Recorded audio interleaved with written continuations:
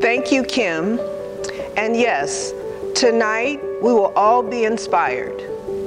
Good evening, NEA family, friends, colleagues, fellow educators, leaders, and community change advocates across this nation and the world.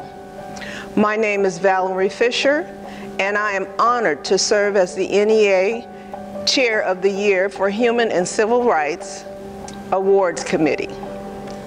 Although this is my first year as chair, this is my 6th year serving as a member on the Human and Civil Rights Award Committee and the 6th and final year of being on the NEA Board of Directors. It has been one of the greatest joys of my life to serve my association as a member of the Board of Directors and on this significant committee. Again, I welcome all of you to the 53rd Annual NEA Human and Civil Rights Award and the first ever virtual celebration of its kind.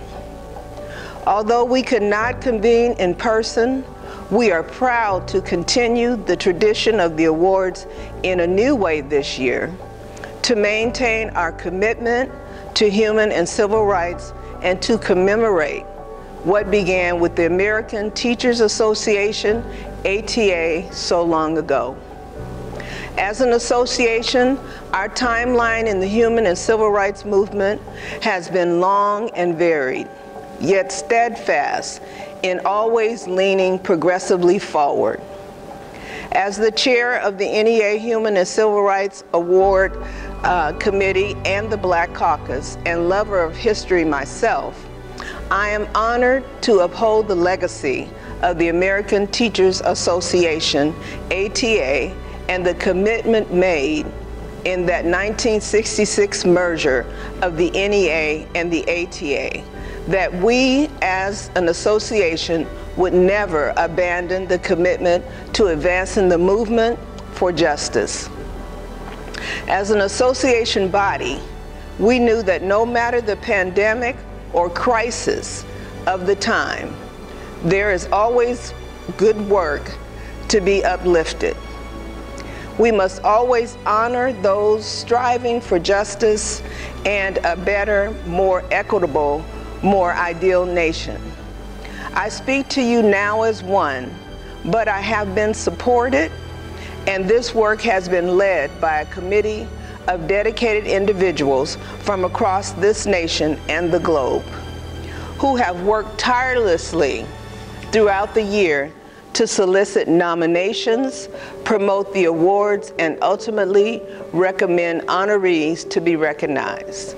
They are Reed Britz from Michigan, Rudy Burris from Pennsylvania, Michael Harmon from Utah, Tracy Hartman Bradley from Nebraska, John Horgan from Connecticut, Serena Koch from New York, Robbie Kritz from California, Anita Lang of the Federal Education Association, Ruth Leuven from California, Gladys Marquez from Illinois, Ronald Martin from Wisconsin, Julio Morales from North Carolina, Cecily Mayart Cruz from California, Angela Stewart from Ohio, Louise Stomper from Illinois, Ken Tang from California, Marilyn Warner from Florida,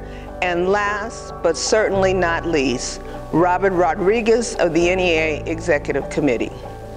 These notable NEA leaders dedicated an immense amount of time outside of their regular day jobs to enable and drive this virtual ceremony and to honor our incredible awardees. They are truly racial and social justice advocates. Throughout this year, they have contributed their hearts to the work, and even in these challenging times, exhibited true commitment to uplifting human and civil rights. To the 2020 HCR Awards Committee, I share a resounding thank you. I have been honored to sit at the table with you. We are proud to honor and present to our 11 phenomenal 2020 Human and Civil Rights Award recipients.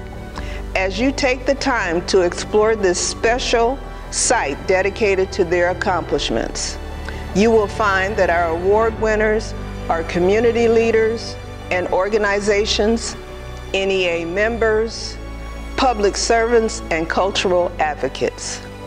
They are individuals who, in some circumstances, took moments of deep pain, tragedy, and used them to catalyze better outcomes for their communities.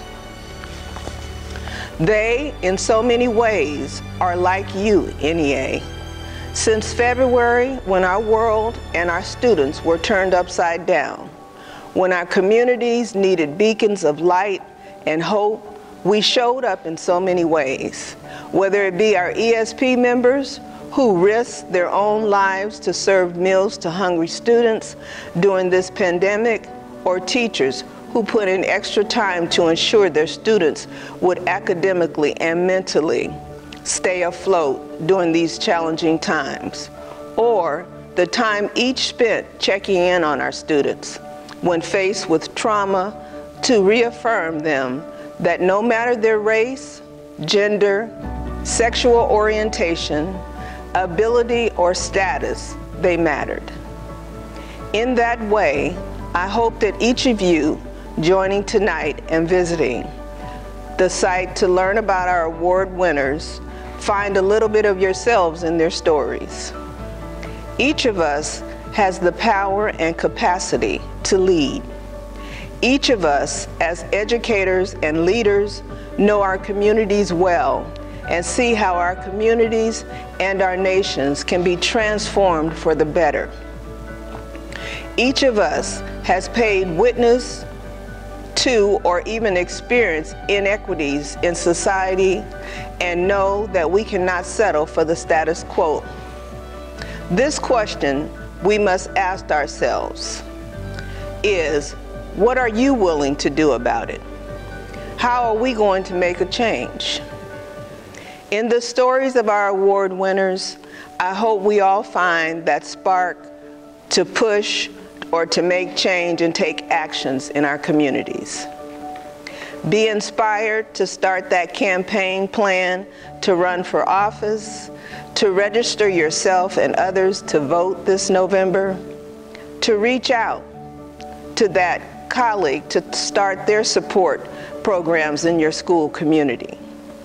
Be inspired to sign up volunteers and to support a family in need. As you consider ways to get involved and amplify the voice of change in your communities, I encourage you as NEA members to consider nominating someone for a Human and Civil Rights Award. There's no better way to build community and connections than to uplift the work of others or even your own work via HCR Awards nominations. You will find more information on how to nominate someone for an award through this site and also by visiting www.nea.org/HCR Awards. Remember, you will always have your NEA family backing you. To that end, please join in the fun tonight by utilizing #NEA HCR Awards on social media. Your live tweets, posts, pictures, and tributes to our award winners will be captured live and in real time on this site to showcase our community of human and civil rights advocates. Thank you for joining us and being a part of history. Finally, as a tribute to our esteemed award winners and all of our guests tonight, it is my honor to introduce our entertainer for this evening. Heralded as a singer of immense power and fervor by the Los Angeles Times, Devon Tynes is a world-renowned opera singer.